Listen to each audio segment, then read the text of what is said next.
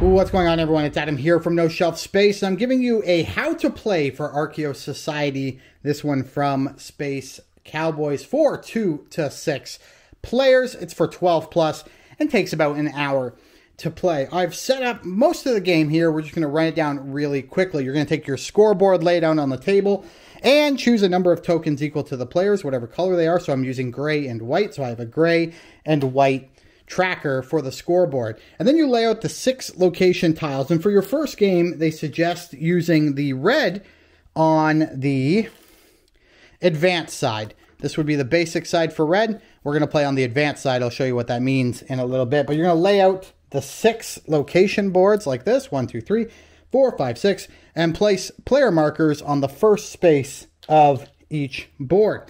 Then you're going to find 6 decks. Now, this is the suggested starter deck for your first game, but you can mix and match and do whatever you want.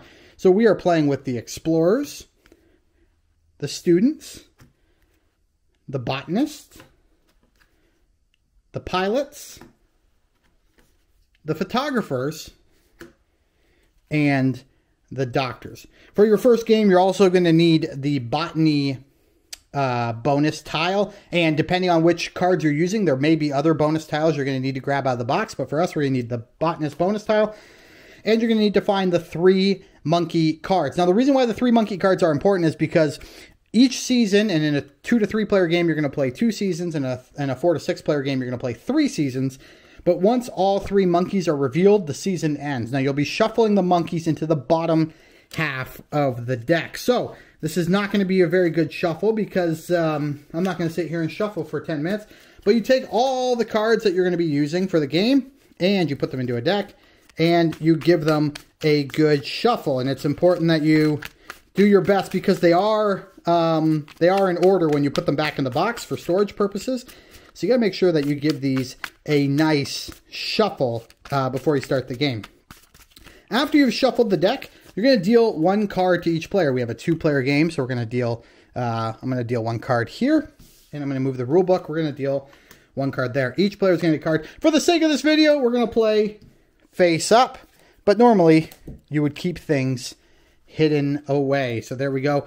Then you're going to roughly split your deck in half as best as you can. You can count them if you really care, but honestly, it doesn't really matter. You're going to insert the 3 monkeys into the bottom. Oops, I put the wrong way. I most definitely did. You're going to insert the 3 monkeys into the bottom half of the deck, like so. You're going to give that a shuffle, and put that on the bottom. We're going to put this up here. I'm going to put that on the bottom, and put the rest of the deck on top. You also need to deal out cards, and now for the sake of this experiment, I'm going to move my second player right down here. And you're going to lay out cards equal to the number of players, and they're all upside down, equal to the number of players plus 2. And apparently, I did a really bad job shuffling because we have 1, 2, 3 Explorers in the deck. And then these just go back on top.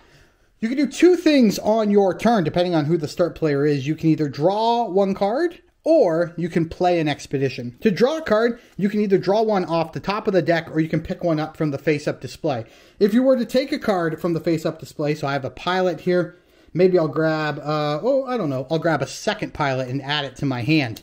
You do not refill the display. The display is never refilled by any kind of regular action, like when you draw a card or at the end of your turn. That's never how it works. I'm going to show you how it works in a quick second. But let's say on our turn, our first selection is we are going to take the red pilot. So now we're going to move over here to our second player. He also has a red pilot. He's going to look at the deck, and to show you how this game works, he's going to select the red Explorer like that. Now it comes back to me. I have a couple options now. I now have enough cards. I mean, you could play a 1-card Explorer. You probably won't. But I have enough cards now to actually play an expedition. An expedition means you're going to be playing cards from your hand that either match in symbol, which I have here, or match color, which my opponent has here. So let's say I'm going to play a symbol expedition of 2 cards. So I play these 2 cards face up in front of me, just like this. The reason why you play them face up is because at the end of the round, they are going to be worth points equal to the center chart. So this two-card expedition is going to give me 1 point at the end of the game, or at the end of the season. So there we go. I played this expedition. So what does that mean? Well, two things. Whoever your leader is will have a color, and that is the color of the track that you're going to move up. So had I played it this way, the leader of my expedition was this gold/brown pilot. And this is a bad example, but in most circumstances, that means I can move up the gold track, which is right down here. I can move up this track right here. So I'd be able to take my Jeep. As you can see here, there's a card value. Your expedition has to be at least this many cards for you to go from here to here. And actually, I don't want to use that side, so I'm going to come to this side. You need at least 1 card expedition to go from this space to this space. And as you can see, there are points to be earned at the end of each season at the bottom as well. So I could do that.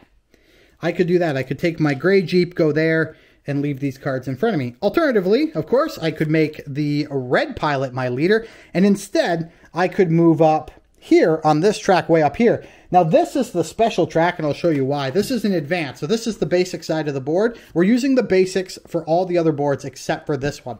This is the advanced side. As you can see, there's a little hand here with a draw sign. In this situation, anytime you cross over, so I had a 2-card expedition, so I can move from here to here. You can only ever move 1 space. So even if I played a 3-card expedition, I could not go here. You can only move 1 space per turn. So I can move from 1 to here because I had 2 cards, and I get to draw. What on this board, it means I can draw as many cards from the deck as indicated on the little hand here. And as you can see, the hand says 1. So I would be able to draw 1 card from the deck. And I'm actually going to do that because there's another thing you're going to see a little bit later for why that matters. So I'm going to move up on the red track. I'm going to do this, and I get to draw a card because of that bonus and put it in my hand. So this is my hand. This is my expedition. Now, the reason why I said the pilots, so now my turn's over. The reason why I said the pilots is a bad example is because a pilot card actually has an ability. Now, every single type of adventure, explorer, whatever you're going to call them, has an ability. This ability means when he is your leader, or she is your leader, when the pilot is your leader, you can actually choose to go up any track. It's kind of like a wild. So I didn't have to pick red with this player. I could have gone up the blue track instead. It wouldn't have been a good move strategically, but I could have. So the same thing here. There's 2 red cards, but I could opt to move up any track I wanted. I could move up, this player could move up this track because it's only a 1 here, so they could take their submarine and move to there.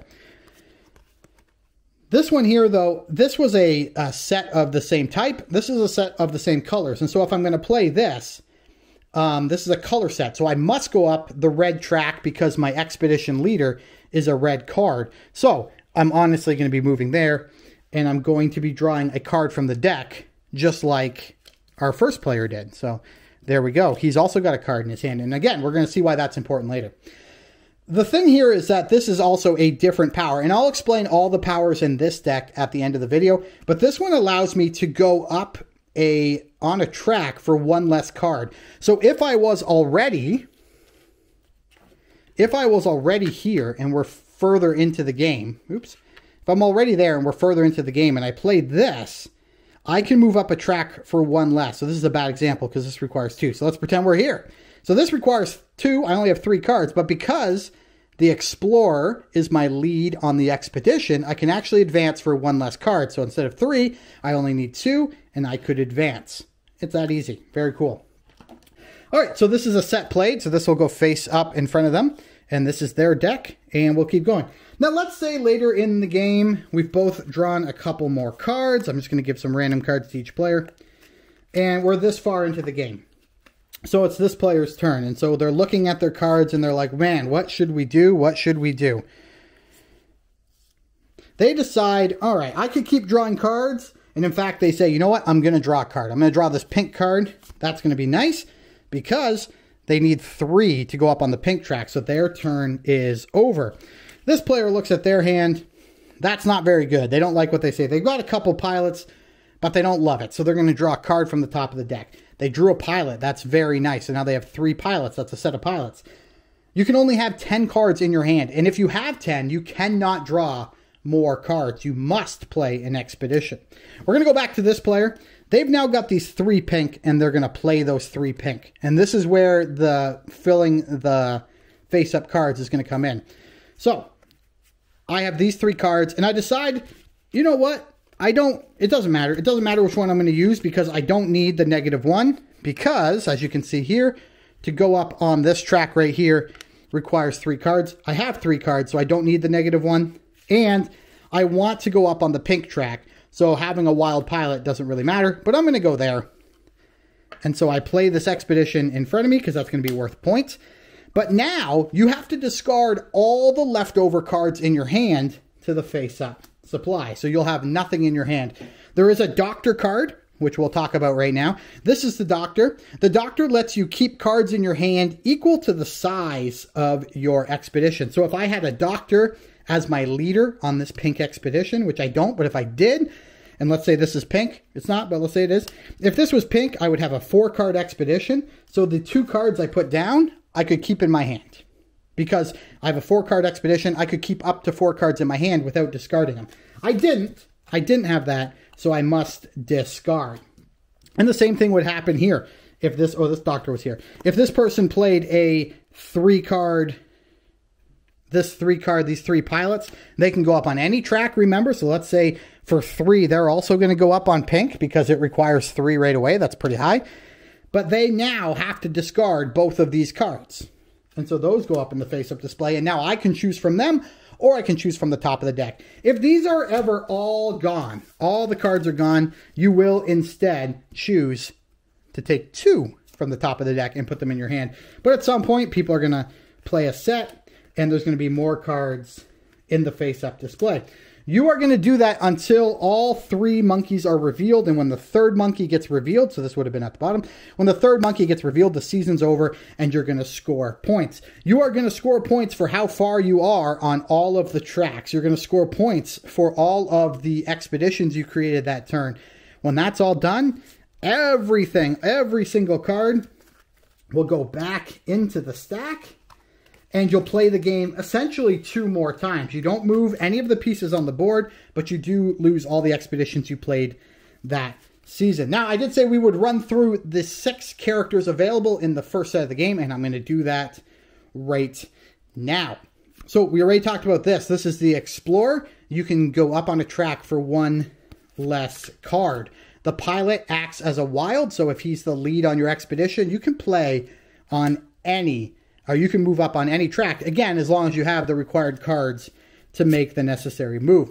The Doctor allows you to keep cards in your hand equal to the size of your expedition. And then, as a reminder, when you play an expedition, you must discard all the other cards in your hand. If you have the Doctor, you can save cards from discarding equal to the size of the expedition.